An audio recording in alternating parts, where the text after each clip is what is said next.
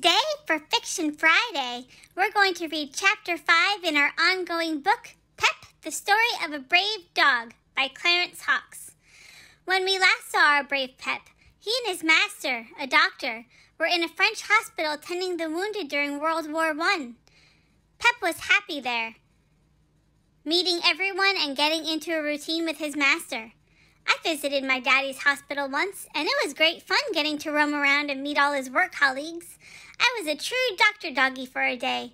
I can't wait to go back, because I didn't want that special time with my daddy to end. Pep didn't want his time with his master to end either, but his master received another telegram telling him to go far away from Pep. Orders from the military. He was to go to the front lines and care for the injured there. He couldn't subject Pep to such dangerous circumstances, so Pep was left behind at the hospital. Again! Poor Pep!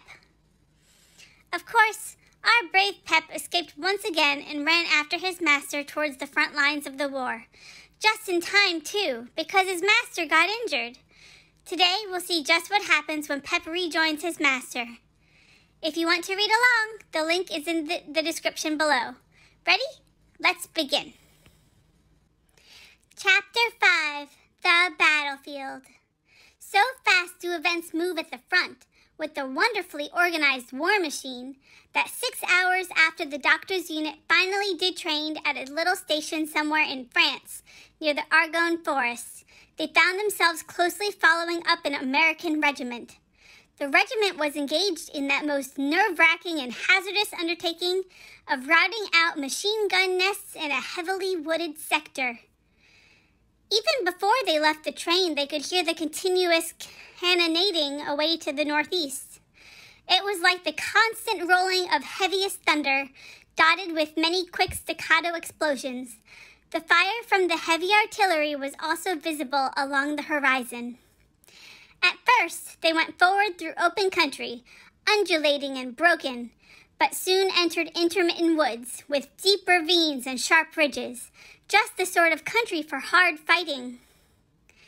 Much of this region was so rough that the ambulances could not penetrate it, and the wounded had to be brought out for leagues on stretchers. But most of them lay where they fell, and the surgeons and Red Cross men gave them first aid there, and trusted to luck to get them out later. The region had been the scene of heavy fighting for 2 days, and the signs of war's horrible devastation were on every hand. Shrapnel had stripped the trees of much of their foliage. Many of them were down while others were torn and broken, with limbs hanging or strewed on the ground. The whole face of nature was scarred and furrowed, seamed and made hideous by the passing of the hurricane of battle. How beautiful was the fair face of France in peace, yet how terrible in war.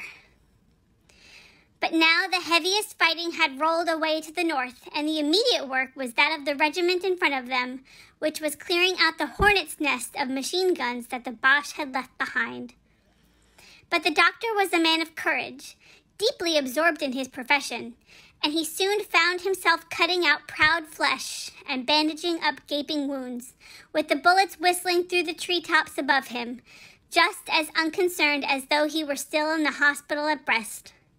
From point to point, these brave men followed in the wake of battle, here and there snatching a desperately wounded man from the very mouth of hell. No bands played to divert them. There was no glitter of uniforms or bright flag to inspire them, only the call of duty and the patriotic gratitude of the poor fellows whom they succored. Just at dusk, the doctor found himself alone in a narrow gulch. Deep shade was overhead, and a little brook babbled softly through the gulch. But now its cool waters were red with blood and roiled with the passing of many feet.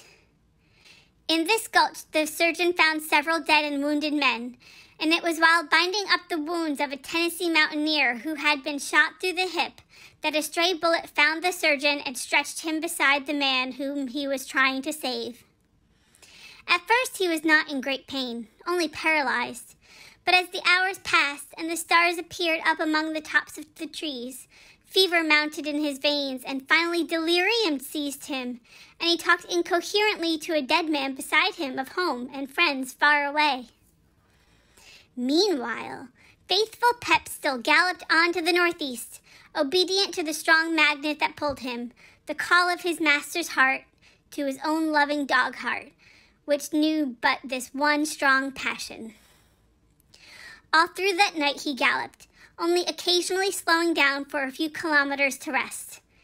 He did not know to what place he was going, or what it would be like when he arrived, but he did know that at the end of the long road his master was calling for him.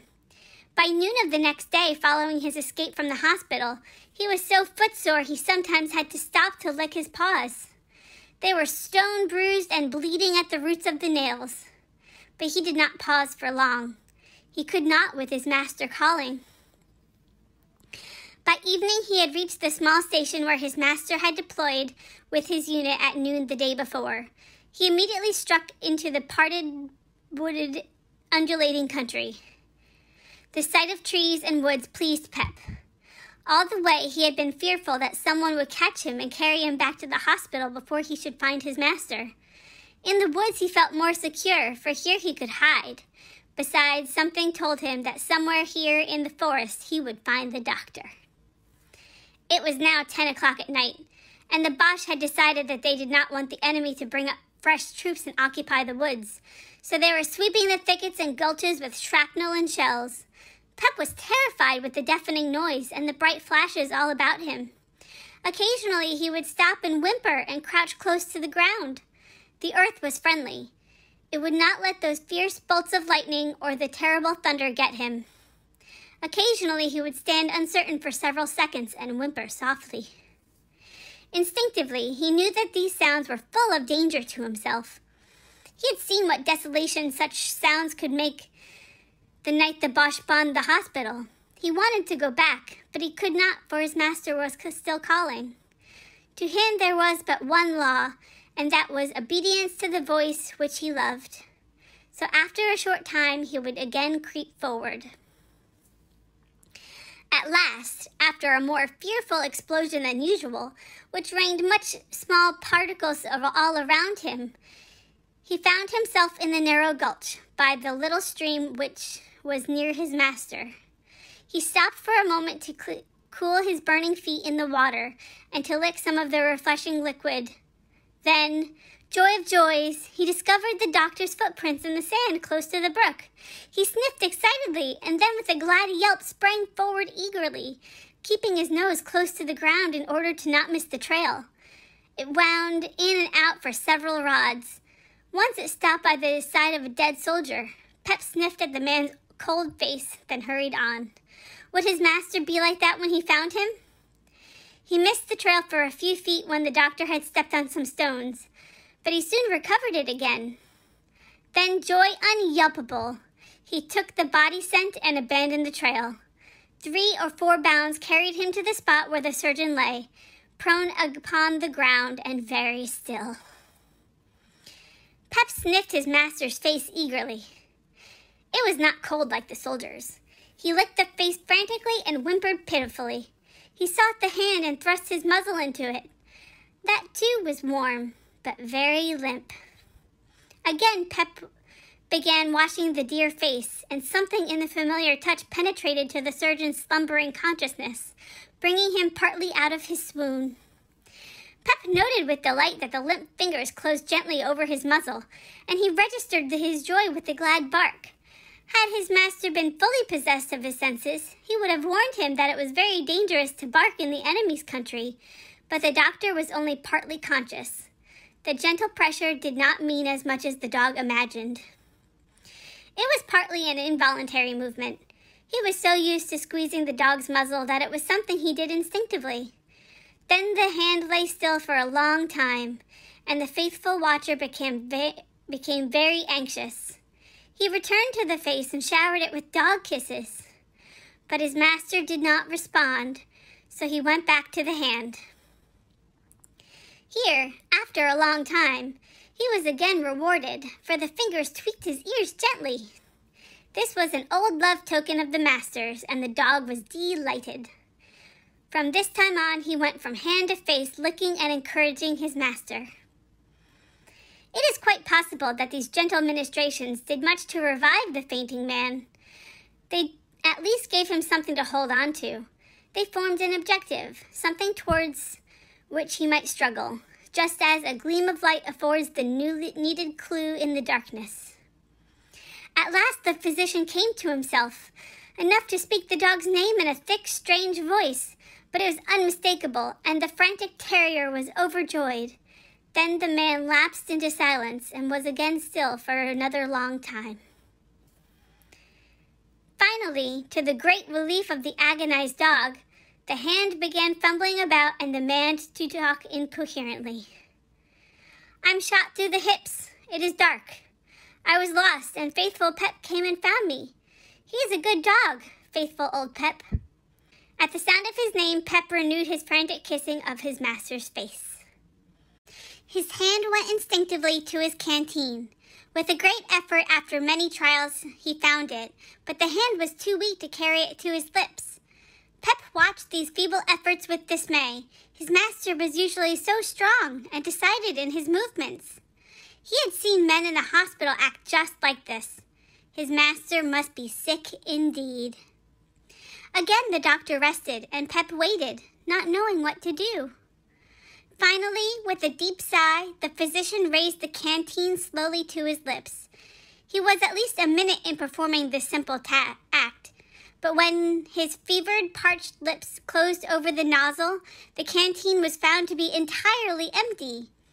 With a groan, he let it fall and sank back, discouraged. Pep was quick to notice the distress in his master's voice when he again addressed him.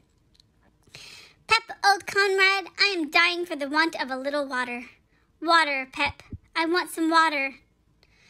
The dog listened intently, but could not catch the man's meaning, so he gave him another score of dog kisses. The doctor reached down and lifted up the empty canteen. "See here, Pep, old comrade. I want water. I am dying for water." Pep whimpered softly, echoing his master's agonized tones. Then the gleam of a wonderful idea shot through the doctor's brain. It was an inspiration, a thought the good God who watched over all his children had given him. He laughed as he considered it dazedly. It seemed feasible. Anyhow, it was his only hope. He would try it. "Pep," he said, lifting the canteen feebly and tossing it a few feet away. "Bring, Pep, bring." The dog at once sprang to the canteen and brought it to the mouth of his master. "Good dog, we'll try again." This time, he tossed it towards the brook, which was about 20 feet away. Again, Pep retrieved the canteen. Then the doctor threw the canteen as far towards the brook as he could, having first removed the top.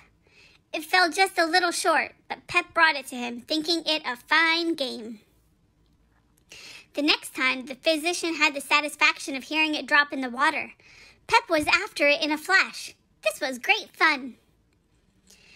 To the doctor's disgust, there were only a few drops of water in the canteen when the dog returned with it, as he had held it on its side. But even those few drops were most grateful to the parched tongue. The next time, they had much better luck. Pep by accident held it by the nozzle, and the doctor found the canteen half full of water. He seized it with delight and drank long and deep. Then he petted and praised Pep generously, and with a deep sigh of satisfaction, lay down to rest.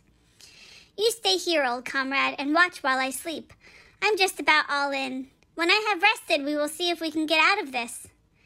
Soon his beloved master was so quiet that Pep was once more alarmed lest he become like the dead soldier he had seen beside the brook a few rods back. For a long time he sat on his haunches watching. Occasionally he would steal close to the man and lick his hand or face. Then he would return to his silent vigil. In the bushes near by, he could hear a wounded soldier groaning and moaning, talking in his delirium. In another direction, he could hear one breathing deeply. The doctor could have told him that this man was dying, but Pep did not know this. All about them in the woods, shells were bursting. Shrapnel was making the woods hideous, stripping the foliage and green branches from the already partly denuded trees. Through open places, Pep could see strange lights to the north. These were signal rockets. Pep was very tired and footsore. He did not feel sleepy, but very wide awake. There was a glad joy in his faithful dog heart, for he had found his master, but all was not well with them yet. His master wanted to sleep and sleep. It was not like him. They were far from the hospital. These frightened noises were not good for either men or dogs, but he could do nothing else but watch and wait. Again his master awoke and began talking to him strangely. He first threw the canteen and drank from it twice, but he did not seem to get relief. The truth was his fever was mounting, and he was even weaker than he had been before.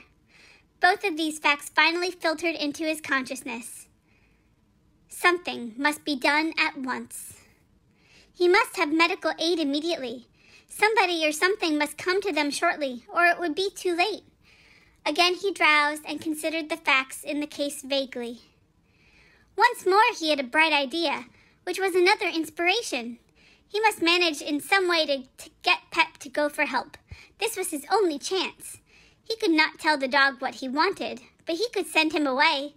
Perhaps he would find a Red Cross man somewhere in this inferno of a woods and bring him back. So he summoned all his remaining strength for this attempt. "Here, Pep, old comrade, come up close and listen." Pep crowded a little closer and cocked his ears, alert and eager to do his master's bidding. "You must go for help. I can't tell you so you will understand, but go home. Go home."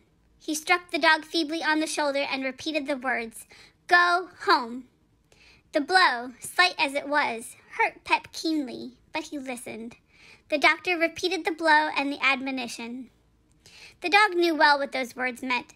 They were the most hateful words in his dog vocabulary, which was not large. How many times his master had turned when Pep wanted so much to follow, and said sternly, "Go home." He waited. Surely his master could not mean it this time.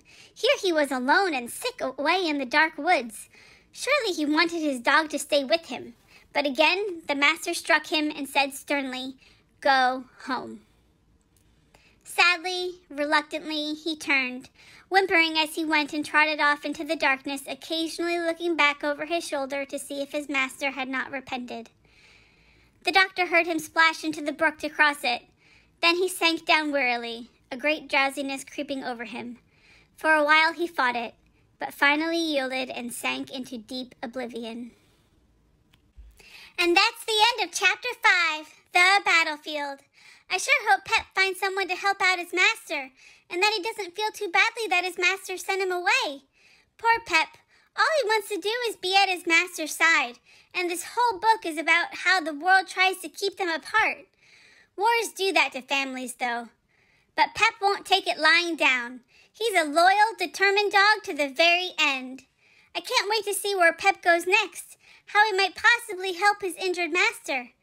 I do hope they get reunited and that his master gets well. Join me next week to find out when we'll read Chapter 6. And don't forget to tune in on Monday for our Music Monday song. Have a great weekend, and I'll see you all next week for more fun. Bye!